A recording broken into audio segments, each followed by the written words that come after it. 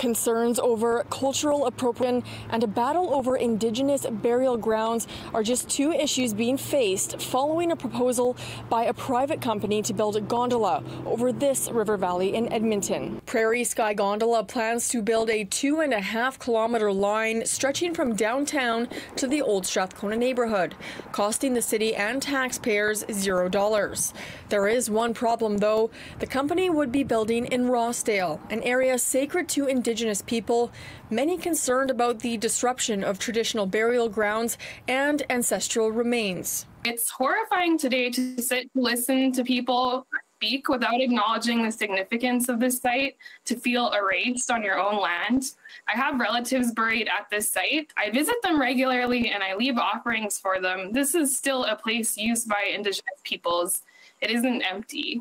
Prairie Sky Gondola responding to concerns about the project, saying in a statement, "It has been our intent from the beginning to retain an Indigenous-led team to perform proper subsurface scans using remote testing equipment, likely to include ground-penetrating radar. Should the results disclose the existence of an underground burial site, we would have no intent or desire to proceed further." They go on to say, "We have made genuine attempts to engage with Indigenous peoples in a thoughtful and respectful fashion and following traditional Indigenous protocols. We were grateful to be invited into ceremony and for the project to receive a Cree name. We are proud for the gondola to have a Cree name." Many criticizing the company for using a Cree name.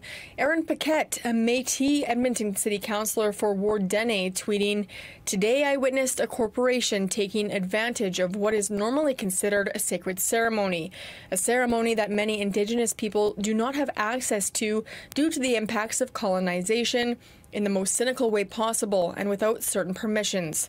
It's unsettling." If Prairie Sky is not willing to change the route or cancel the project with Indigenous community feedback, then what is the purpose of that engagement other than to mine traditional Indigenous knowledge for marketing and tourism purposes? There are other concerns about the location of the gondola, like the potential for flooding and the impacts on land agreements.